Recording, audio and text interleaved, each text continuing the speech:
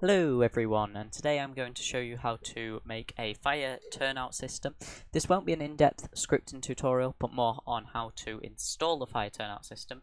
It is in the description. Join the Discord, go to the free model section on my Discord. Everything is free on there, and you can just insert it with no questions asked. So first of all, insert your script from your files. Then make sure you go to game settings and turn on HTTPS settings. Quickly, I'm going to do that now. This won't be on your screen.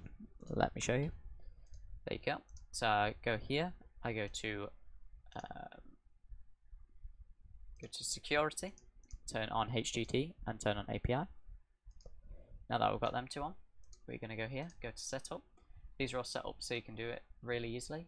Replicate storage, on group, start GUI, on group, workspace, on group, and script service. On group. I'll quickly take you through what each part of the script is so you understand it.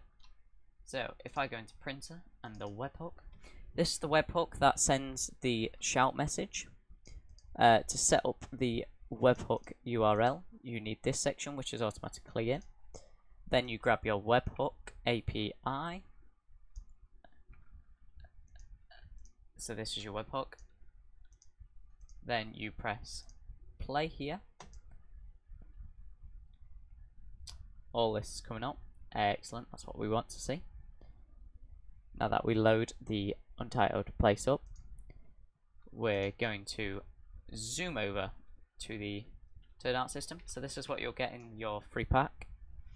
As you see, we've got a turnout bell, we've got turnout wigwags, we've got buttons on here. This says acknowledge, turnout, and these are your wigwags. Your wigwags work like this. Excellent, as you see. They do have a sound effect. This is your printer. We won't switch that.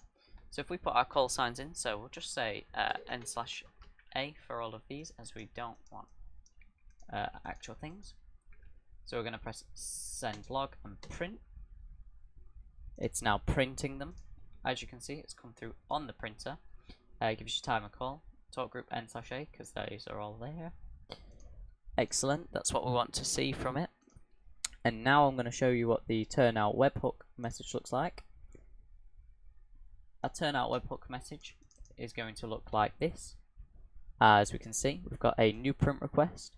This is here, and this tells us the address, attendance, instant number, and talk group. This is a great asset to have in your Roblox game, as you can see. And that is how you set it up and how it works. If you need any help, please contact the Discord server in the bio, in the description.